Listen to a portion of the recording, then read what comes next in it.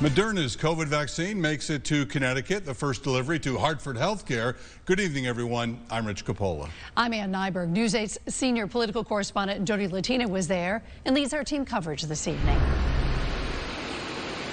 Hi, Ann. 9,000 doses were delivered to Hartford HealthCare today. The CEO, Jeff Flaks, tells me that they were chosen by the federal government and says that when someone opens a door for you, you simply walk through.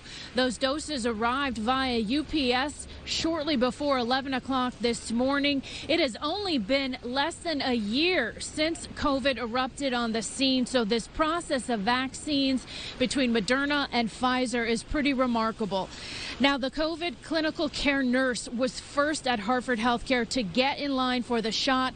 She has to tell families over video chats that their loved ones have died. And today she says this is a positive step forward in a very long, exhausting journey.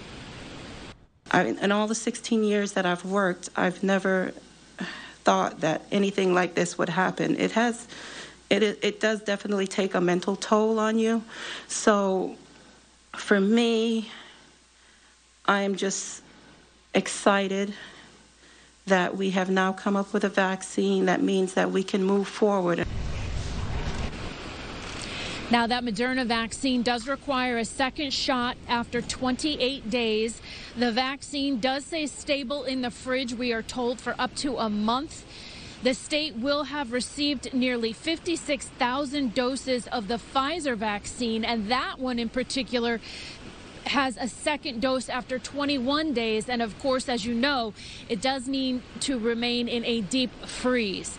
Now, officials expect that 120,000 frontline workers and nursing home residents will have gotten their COVID-19 shots by New Year's Day. That is a huge process to undergo, but they say they are ready.